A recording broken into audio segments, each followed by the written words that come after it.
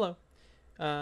If you are trying to do a moderated usability test or something where a user has a set of tasks and you're trying to track time on task and you're having like a hard time manually tracking it with a stopwatch or some sort of web app or something like that, this is a way of automatically tracking time on task with a couple checkboxes into any sort of Google Sheet. You don't have to use this template.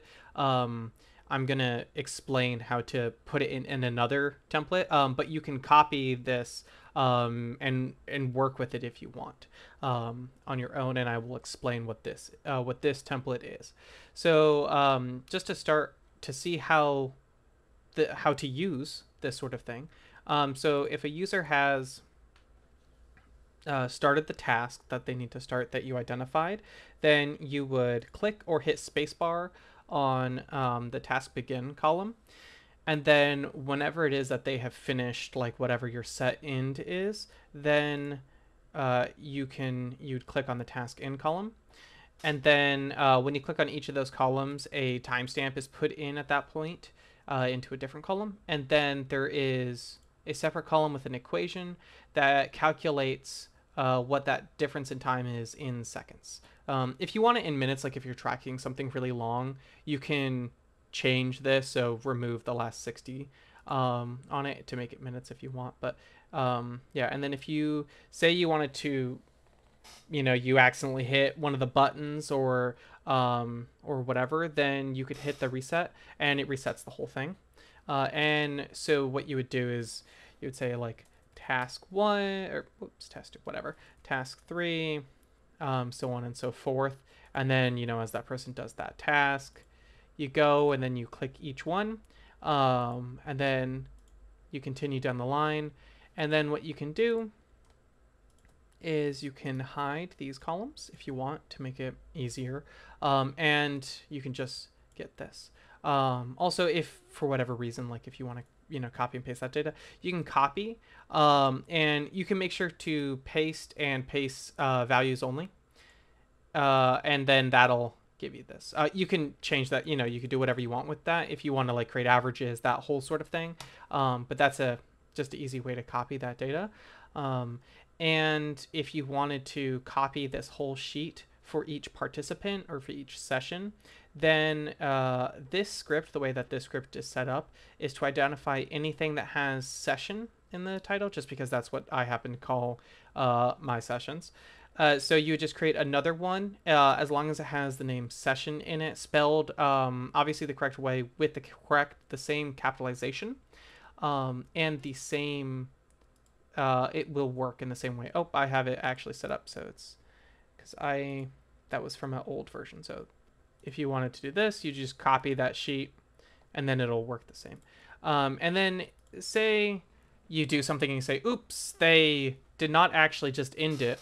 What you can do is delete that column really quickly, and then hit that again, recheck that, and it will re-trigger it. I can also make a version of this script that will do it for each like check and uncheck. It will, so say like if you check it, it leaves the timestamp, and then if you uncheck it, theoretically it should delete the timestamp. I may do that, and if I do, it'll be after this video. So I will just go ahead and create basically in the script, which I can go ahead and show you now. I will put an additional function in the script and then comment that function accordingly. So it's super clear.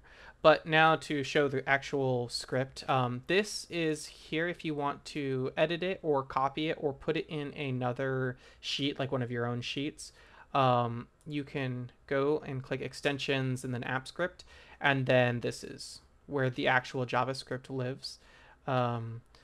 But I also included it here just in case you didn't want to go ahead and do all of that. You can just go through all of this, copy and paste. It won't paste the what do you call them, cells or anything like that. But anyways, so just to give you an overview of how it works, there's three things that actually matter. And I will go ahead and separate these things. These are right here. I commented out as you can touch these variables with a little smiley face. The variables are the sheet name, the start row, and the task begin column. The sheet name I explained earlier, it's just whatever the sheet is named. And then to actually explain the other two, I will go to here because I put a little comment on, here we go, a little comment on where these actually are in the sheet. So the task begin column, which is what it is right there, refers to the first column that you want the function to actually look at, basically. So the function needs a range to operate in, and this is the range that the function operates in. This whole, it just keeps going down, basically. So you give it the first column in that range, and then the row in that range, and then I have it automatically set up to have each of these columns in this order. So it will automatically assign those. If you want to change them, then you can. You would just go here and then like set this to 3 or whatever you wanted to do if you wanted on the third column. Otherwise, you can just leave it as is. But yeah, that's those are the only things you would really need. So if you wanted to say put this in like a separate area in your sheet, like if you had a whole bunch of instructions, different formatting and stuff like that, you had all the things up here and stuff like that, you can.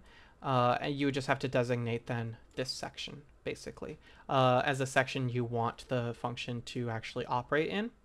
But yeah, there you go.